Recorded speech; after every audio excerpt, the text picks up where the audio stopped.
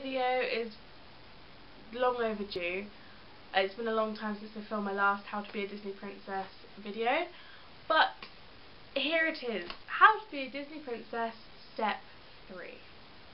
It took me quite a while to think of what this step was going to be when I was first coming up with all of the steps, and I decided the skin tone is quite important. You've got a range of skin tones in the princesses. However, have you noticed that all of the Caucasian princesses are very, very pale?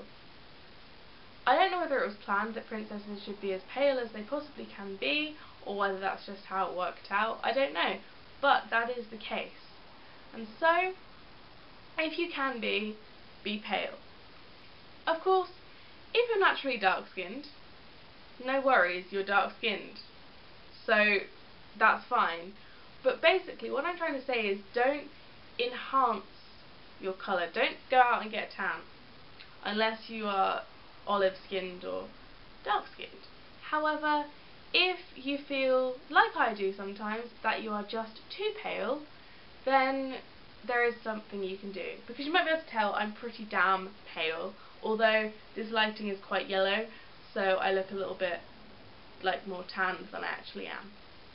But yeah, so there is something that can help, which is something such as this, which I've got here, Elemis Tan Accelerator, and basically you put it on, I think a few weeks leading up to, apply daily for 1 to 2 weeks before a holiday or before sunbathing to enhance the tanning process. So basically it tans you a little bit, but it doesn't make you, it allows you to not be like really tanned, and it can also be used as protection. But yeah, so this Elemis is good, and there's also tinted moisturisers and things just to give you a little bit more of a natural glow, but not tanned, because you do not see any princesses like that, particularly fake tan. Just don't do it. So that's really all I have to say to you for step 3. There isn't much else to say. So enjoy not being tanned. And if you're from England,